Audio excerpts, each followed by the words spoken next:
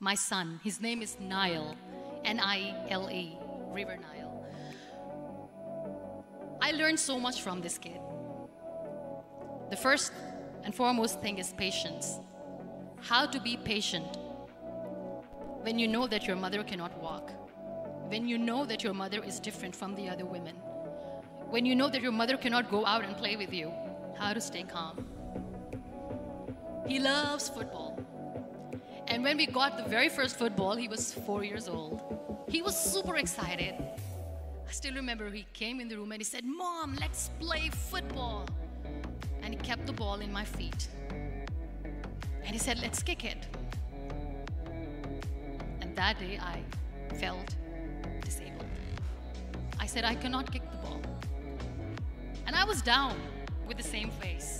He looked at me and he said, "Well, that's all right. Your legs are not working, but your hands do. Let's play catch the ball."